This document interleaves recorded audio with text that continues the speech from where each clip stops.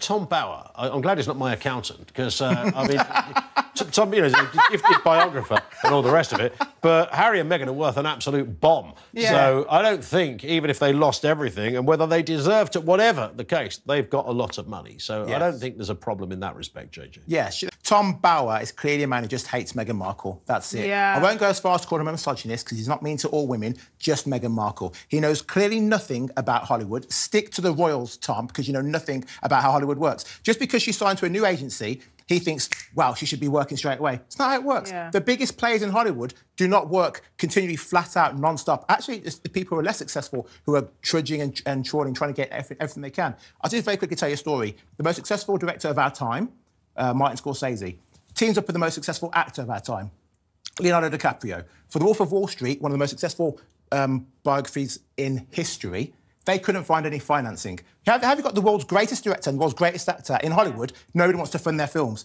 That's how Hollywood is. So if he thinks that they're unsuccessful because they've been paid money from Netflix and Spotify, and Netflix have already said it's still the most successful documentary they've ever had on the platform, but they're not successical. He's an absolute idiot. I mean, should get in the bin. We talked about Tom Bower. I'm glad he's not my accountant, because, I mean, Tom, you know, is a gifted biographer.